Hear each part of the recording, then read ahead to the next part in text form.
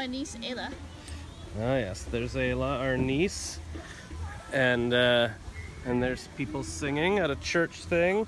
So we just had breakfast at Sunset Grill, and Diana told us what she ate. What is it, a couple of scrambled eggs? 2 scrambled eggs. Yeah. No toast, no potatoes, no bacon, just a healthy bowl of fruit. And are you full? Was that filling? I'm full. Oh yes. All right. I'll be probably full till lunch, or not even have lunch. I'm just full snack. Well, that sounds good. You don't always need 3 big meals. You're supposed to eat 5 small meals a day. Okay, so 5 small meals a day. That's a good tip.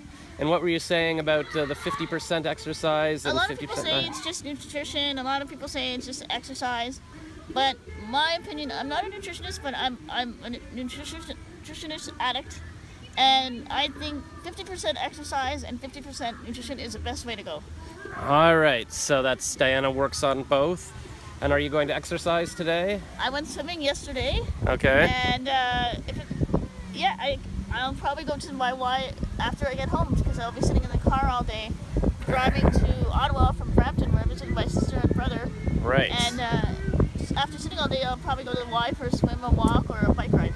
So that's a good thing.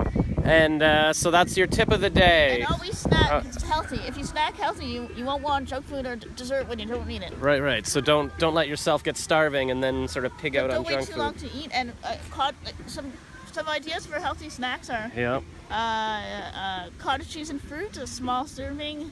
Actually, let's make this a second video. So thanks for watching. That was Diana's tip of the. What was today's tip? 50%, 50%? Yeah, 50%. Yeah, so 50% exercise, 50% nutrition. All right, so concentrate on both. That's the tip of the day, and we'll go on to the next tip in a minute. From the healthy hosts. Right, the healthy hosts. Brother and sister. All right.